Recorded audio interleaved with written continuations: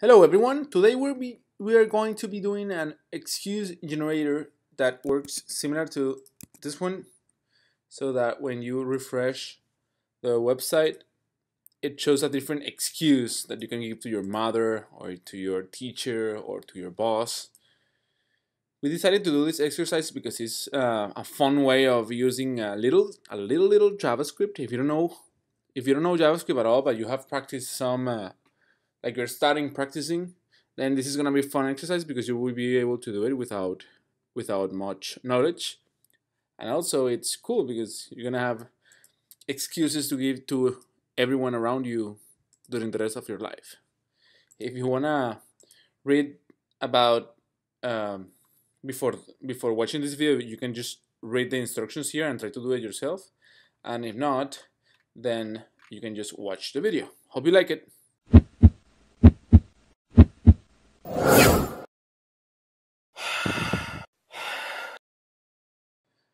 Okay, so to start, we are going to be using, like I always like to use, a boilerplate because I don't want to start from scratch. You should always, as a developer, avoid doing things from scratch because the whole idea of being a developer is using different models and reusing code.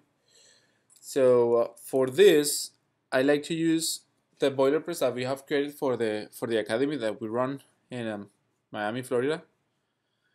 And I'm gonna be using this one in particular, Vanilla.js, because it creates like a bunch of folders and stuff that you can use every time you want to start a normal, simple Vanilla.js application. I say Vanilla.js because it's a joke that it has become super popular, because now that everything is a framework and everything is a tool, then like normal plain JavaScript uh, doesn't seem very appealing. So people started calling it Vanilla.js just to joke about it, and now it's like people say, I want to do it with Vanilla.js, or what's Vanilla.js? I want to use it, I want to try it.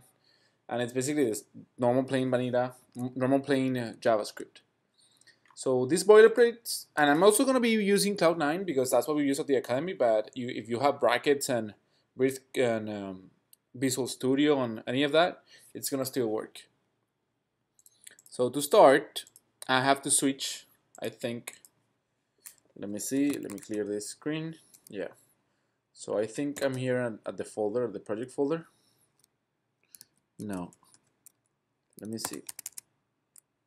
Yeah, excuse. Yeah, it's an empty folder.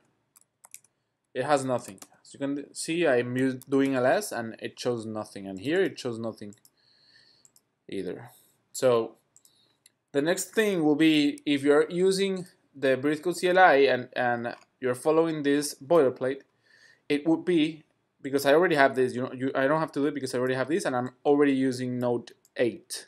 I recommend always using at least the version 8 for now. If you see this video in a year, then you probably have to use Node 12 or something like that. So let's just start a new project, and for that all we have to say is breathe code start Vanilla.js. The -r is because I want to start the project on the same folder where I'm standing. So now I have a bunch of files here, as you can see, and those files,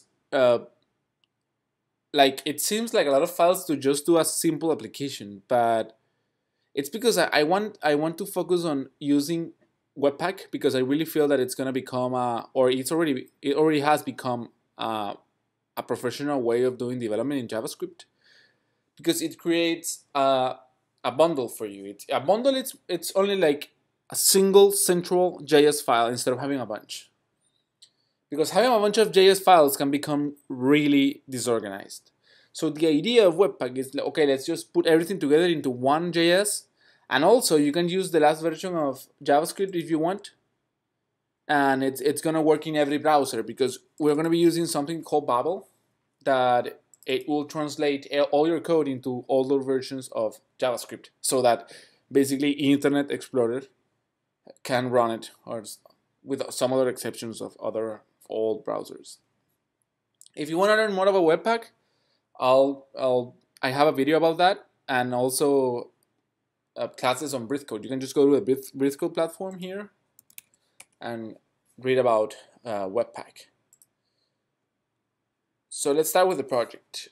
when you have an application that you have downloaded or that you have cloned from Git or that you have started using the Breathecode CLI, it doesn't matter if you don't use the Breathecode CLI. What matters is that you use an application that has already been started and you are like downloading it and continuing coding on it. All you have to do at the beginning is npm install. And you have to do that because it comes with a bunch of libraries that you depend on. And npm install will create a new folder here call it not modules, and that folder, it's gonna have all the dependencies. That's not your code, that's third-party code that you will use that is not the same. That's why it's in a different folder, and Git ignores that folder because you're not gonna change those files. Those files are from third-party and you just have to use them as they are. That's why it's not included in Git. In your Git repository, if you have one. So the packages we'll be using is of course webpack. Let's also read about the index. This boilerplate is divided in all your code should be in the source folder. Your public application should be in public, and node modules is third-party code. Those are the only 3 folders that we have. All the rest of the files here, like ESLint for example, is to help you follow some rules that are considered like professional or best practices. And this is gonna like always remind you and tell you, listen, you have to indent properly, you have to use you cannot use this library here because it's not part of the best practices, stuff like that. The manual, it's just a readme of how to use how was this installed, the boilerplate.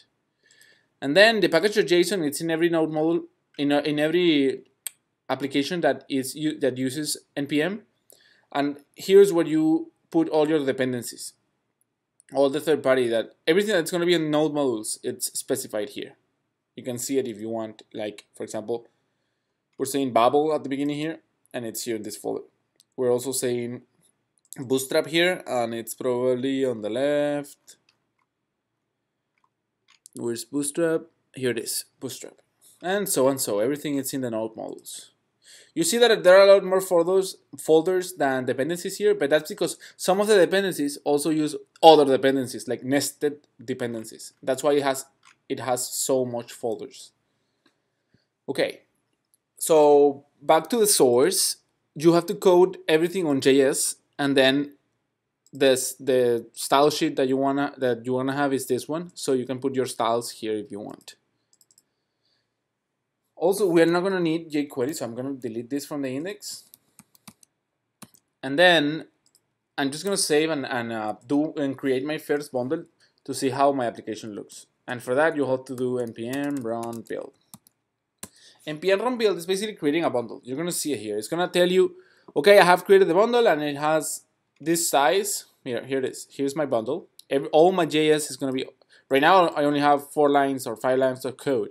But as we grow, and we can have more files if we want inside the folder, all of the files that we create are going to be put it into one big bundle. Right now my bundle has almost 700 kilobytes, and that's like a lot, but it's because I'm using Bootstrap and other, so I have a lot more code that what's here, because I'm importing Bootstrap. So I also have in my bundle the Bootstrap code. Bootstrap has a bunch of JS. So that's part of the bundle. If I remove Bootstrap, let me remove it for a second and see if the bundle now becomes smaller. It's 679. Let me just run it again and we'll see how big it is now. So it's 200, so it's a lot less, right? So you have to be careful. When you're using Webpack, you can just import a bunch of stuff and then if you don't use it, just leave it there. No. You have to be very careful because your bundle can grow very fast and you don't want to have a big bundle because it's gonna take a lot of time to download when your application is being shown. Now that we have created our bundle, I'm going to right click here and say run, and it's gonna basically give us a URL of our website. And here we have our little baby. You're gonna see the baby every time that you install a boilerplate from Breathecode. And that means good news, basically. We can open the inspector and see that it says hello rigor from the console.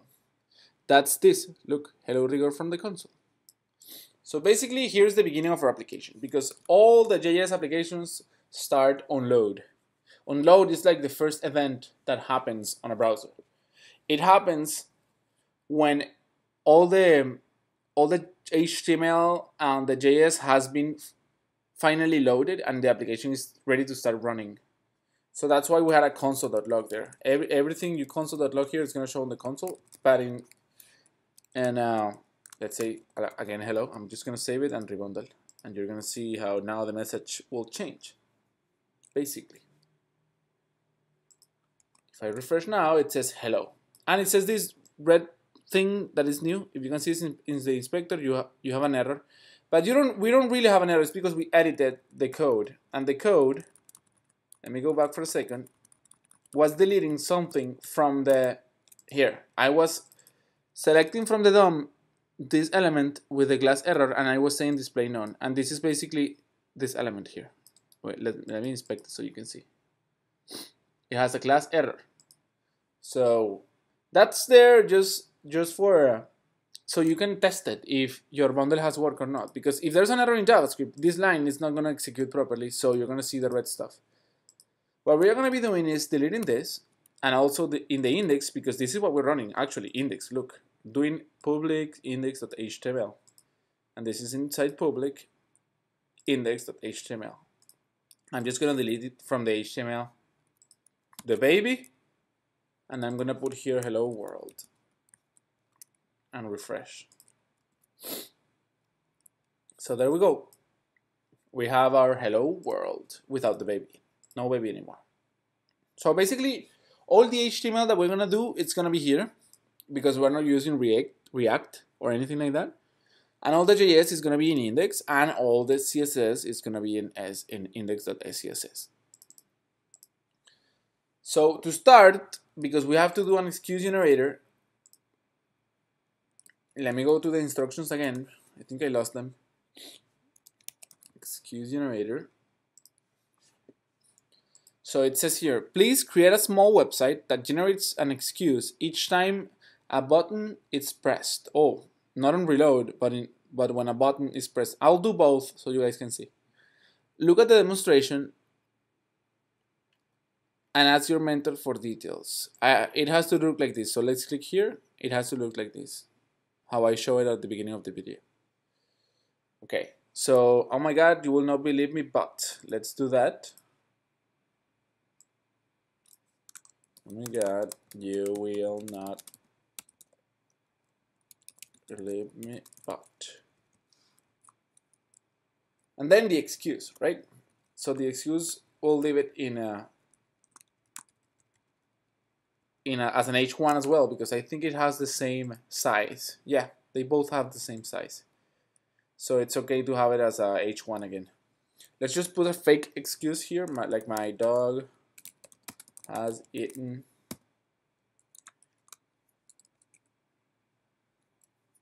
my dog ate my food. Let's save and reload. Oh my God, you will never believe my dog ate my food. So all we have to do is replace this with a new excuse every time. So let's figure that out first.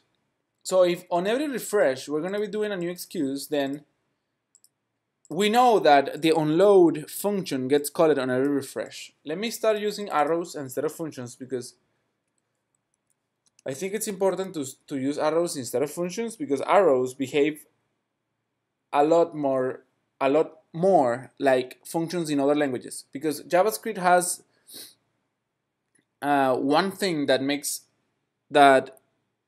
functions from JavaScript different from functions from other languages. And that's basically the word these. And I'm not gonna talk about that right now. I'm just gonna say that if you use arrows functions instead of normal functions, your life is gonna be easier, because you're gonna have less problems in the future. So my recommendation is to use arrows. Arrows is the same as a function, basically. You say, instead of saying the word function and putting the curly bracket like this, you just remove the word function and you put an arrow with an equal here. It's gonna work the same. Look, I'm just gonna save, rebundle, Remember to rebundle every time you change your JS or your CSS. If you change your HTML, you don't have to, because HTML is the one loading the bundle. Look here, we're loading the bundle as a script, so we don't have to rebundle if we do any changes in the index, because index is not part of the bundle basically. Okay, let's refresh, and it's the same with the arrows or without.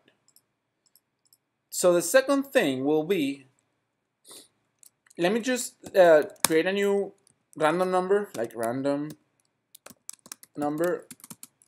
I'm gonna do it from math.random times 10, and I'm gonna put it on the console.log, so you guys can see that we're going to be using that technique to generate a new excuse on every refresh. Now, if I start refreshing, you'll see how it's going to have a random number on every refresh. Let me see. Oh, that's in the console. My bad. Here it is. Here's the random number. It's 9. Now it's 7. Now it's 1. So basically, on every refresh, I'm generating a random number. We have to generate a random excuse, not a random number. But it's kind of the same. No, it's not the same, but it starts the same. It starts by doing something on refresh. So now, if I want to display this random number instead of in the console, if I want to display it on the website, I have to put it on the DOM, basically. So to put it on the DOM, we have to grab an element from the DOM. We have to first identify it. Let's just say that this will be the excuse as an ID. And then I can say here document.querySelector, and I'm gonna say the element with the ID the excuse dot inner HTML is equal to random number. So basically, I'm putting on the DOM now the message. I'm putting it inside the excuse on every refresh again. So let's refresh.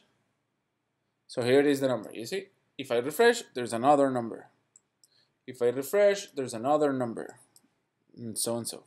So instead of random number, we're gonna have an excuse. So let's create a function that it's called generate excuse. Let's say let generate excuse, it's equal to an arrow. Remember to use arrows and not normal functions, because they will make your life easier. And here we're going to return an excuse. Return my dog ate my homework. And let's just, instead of putting random number on the inner HTML, I'm going to put random excuse, but I have to call the function. So I have to put this open and close brackets, basically, because I want to call this function. Remember, this is a function, and functions are called by using parentheses or brackets. I will call it parentheses, like this, like parentheses. I think it's like that. Let me see. Yeah, parentheses, because there's so much brackets. Like, we have now curly brackets here. We have square brackets for the arrays, like when you use them like this. And I want to call this one parentheses, so we can differentiate or identify the different types of brackets. Each of them will have a different name, basically. So after we call the generate excuse, I'm going to now delete my random number because we don't need it anymore. And instead of printing a random number, I'm going to print an excuse on load. So we have a missing semicolon somewhere. Where? Ah, here. Yeah. So let's bundle again. There it is. And now we have my dog ate my homework. So all we have to do now is this string that it's here, it's generated. You have to generate this string randomly instead of having just the same hardcore string all the time. So I'm gonna split my problem like any sentence. We have to split it in the typical parts of a sentence, like a pronoun. And instead of having one pronoun, I'm gonna have an array of pronouns. And then let's also do like subject. Let's also do like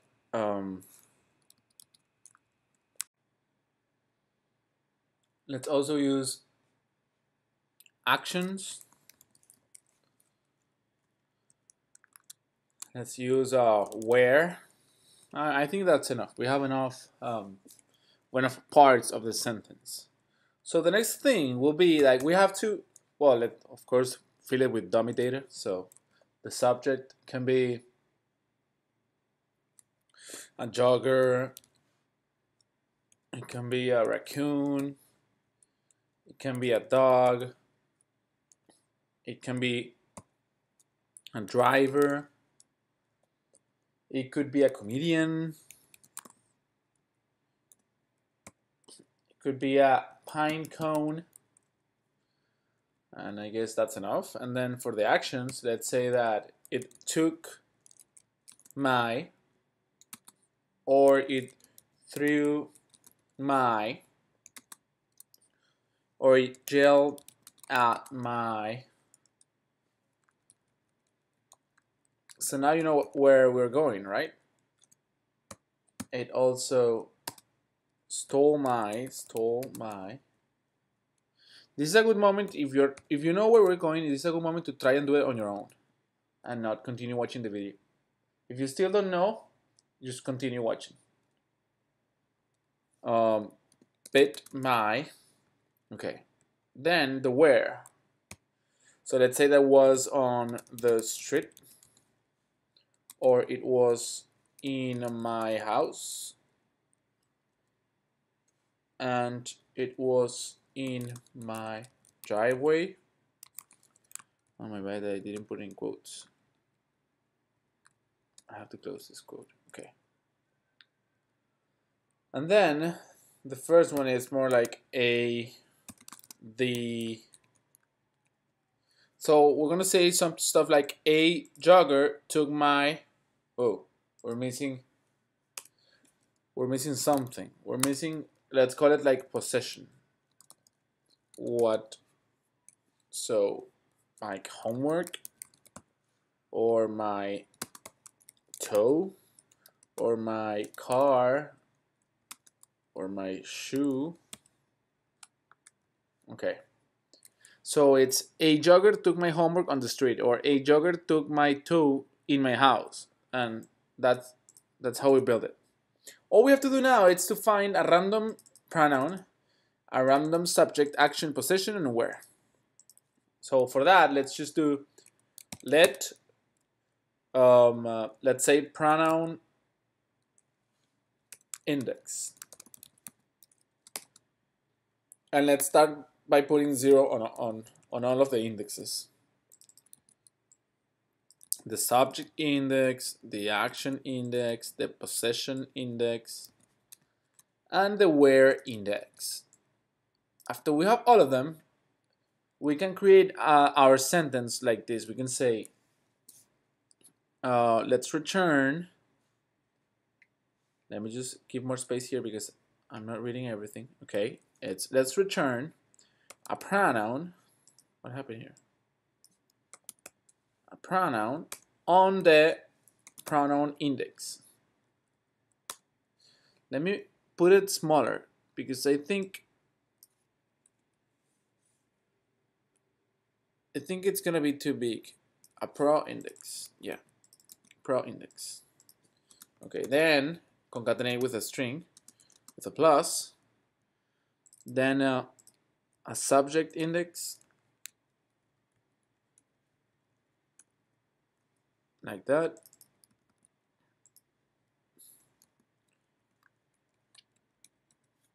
And the subject. Now we can copy and paste this and finish the other ones. So after subject we have action. After action we have possession. It's still super big, so I'm not gonna care about renaming the indexes again. I'm just gonna leave them as they are. So action index, it's here. So possession index, it's here. And so the where index, let me make this smaller, it's here. So I'm saying that I want, right now I want a pronoun, a subject, an action, a possession, and a where in the position 0 of all, because they are all 0 right now. Let me just run this and see what happens.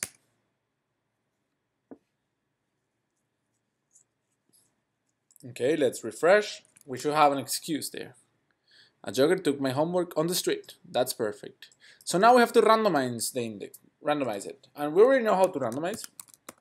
we can Google it. Let's just Google it first, like how to generate a random number in JS. You can put misspells and it doesn't really matter because Google is smart. So we have to use math.random.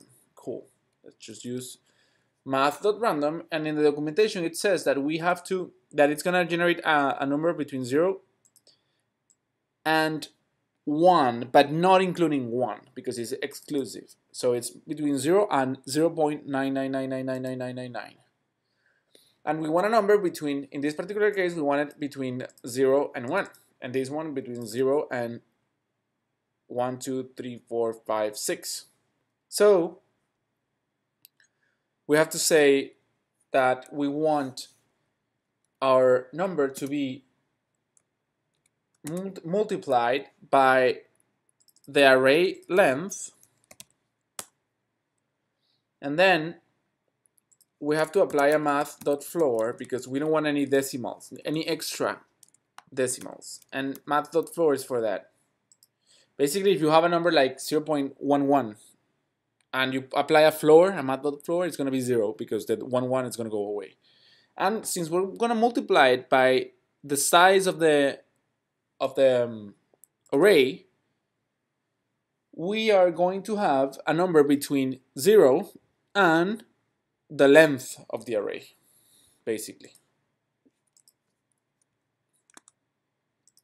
Let's just copy and paste this everywhere and replace the length of the array for each array. Like subject here, action here, possession here, and where here. And let's see if it works. Because on every refresh, I'm going to pick a new set of random numbers. But all of them are going to be from 0 to the length of that array. So let's bundle. Okay. And refresh. So a raccoon threw my toe on the street. Okay. The dog threw my shoe in my driveway. The dog threw my homework in my driveway. The driver threw my homework in my house. A driver yelled at my car in my driveway. So basically, it's working. If you want to have better excuses, then it's your creativity against the code, right? You can just replace here whatever you want. So let's just add a new, well, because in the instructions it says that it should be with an on click, and I forgot about that when I was doing the introduction of the video. So let's just add that because it's really simple. All we have to do now is to create something that can be clicked. It could be a button, and like generate new excuse and put an ID to it so we can listen to the click. Let's say I don't know, BTN, and that's it. Yeah, the BTN. And instead of being on load, what we're gonna do is that we're gonna say here document.querySelector, and we're gonna select that button. It's BTN, and then we're gonna say add event listener. We're listening to the click, and we pass an arrow to it. This function is gonna be called. This function is gonna be called every time the button is clicked. And here's where we're gonna put the excuse generating. Here's where we're gonna generate the excuse basically. So instead of doing it on load, what we're gonna be doing on load is start to listen to the on click of the button. So basically, every time the button is clicked, we're gonna generate a new excuse. So let's rebundle and see that to see if it works.